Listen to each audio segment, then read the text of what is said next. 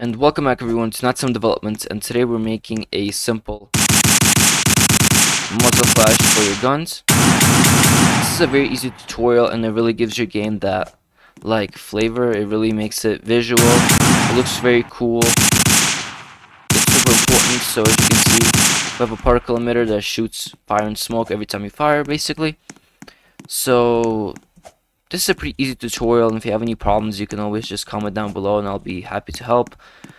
Reminder that at 1,000 subscribers I'm giving away 5,000 Robux, and if you're interested you should probably go ahead and subscribe if you want to get that free Robux. And then let's get into the video. And first of all, obviously you need a muzzle flash effect, which you can either get in the toolbox by searching muzzle flash and in theory picking anything that has a particle emitter to it. But for my video I'll be using this muzzle flash that I've made. You can actually download this. I'm making it available for you if you join my Discord server. In the description below this video, in the downloadable files muzzle flash, you should see this file right here, which is the muzzle flash effect, and this is the code we'll use later in the video. Go ahead, click download, go back into your game, open up your files.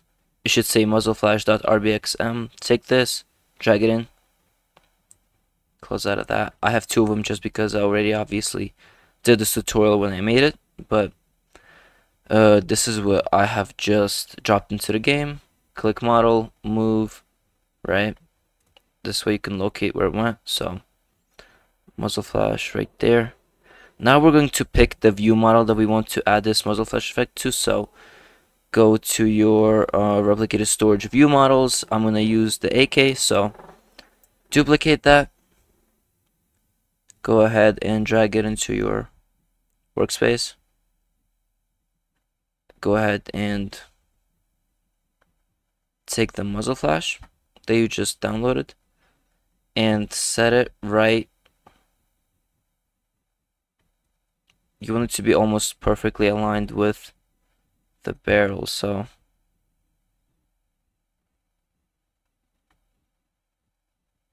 I think that's perfect. I'll just put it right there. Now you're gonna go ahead and obviously take it, drop it into your view model.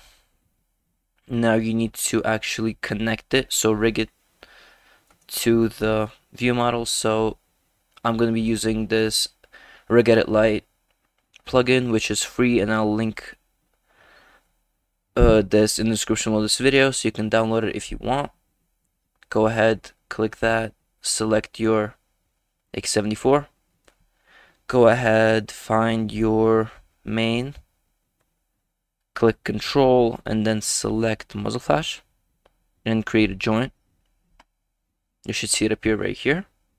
Now you can go ahead and close. You're done with the physical part of this, so your view model is complete. You can go ahead, take it, drag it back into your view models and just get rid of the old one, right?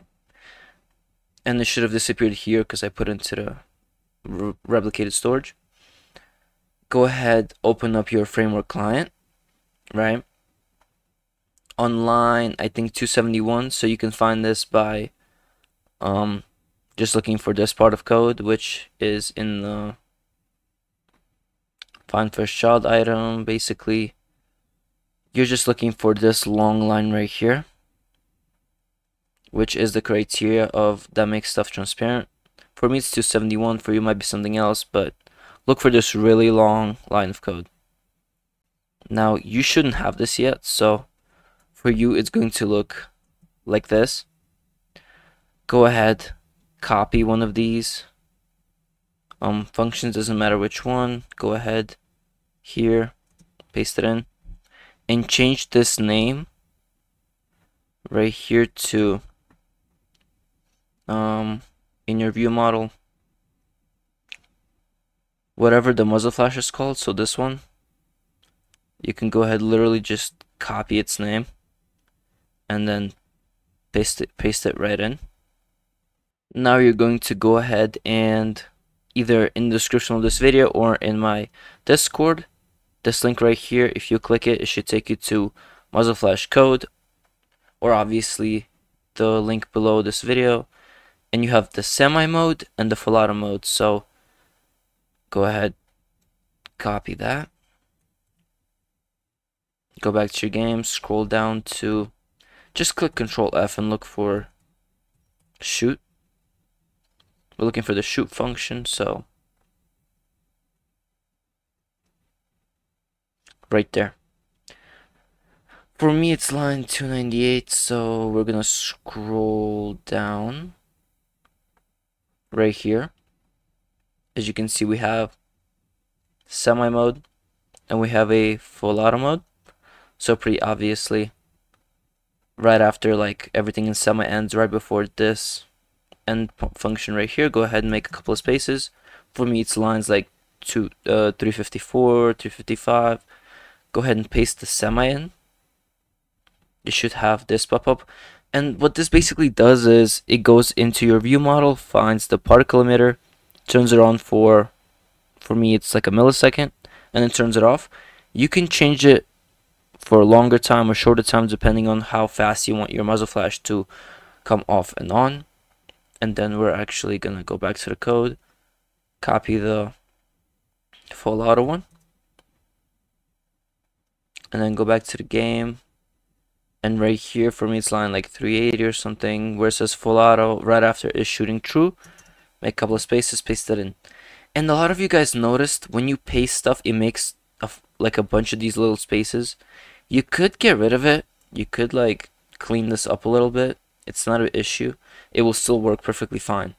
And again, this is the same thing as the one above, but the only thing that changes is it's looking for that mouse button 1, so the shoot button hold, and ammo being over 0. So when you hold down the button, instead of turning the muzzle flash on for a millisecond, it will just hold it on until you obviously release the button. So the muzzle flash will play until the button is released, or aka you stop just shooting.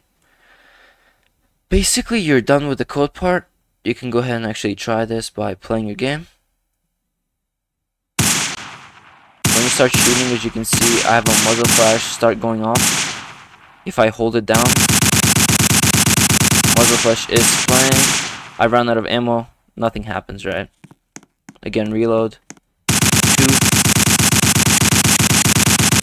It keeps firing off until I run out of ammo. So that's how you make a muzzle flash. You're done. Just for like your general knowledge, you can also go into the muzzle flash and like edit the smoke, and this particle emitter is actually just the fire and this is the smoke. So you can go ahead here, change stuff like brightness, the light emitted, the lifetime of it, how fast it goes. So just the basic like speed and stuff. So if you want to be like brighter or not, you can change the brightness. But overall, you're done.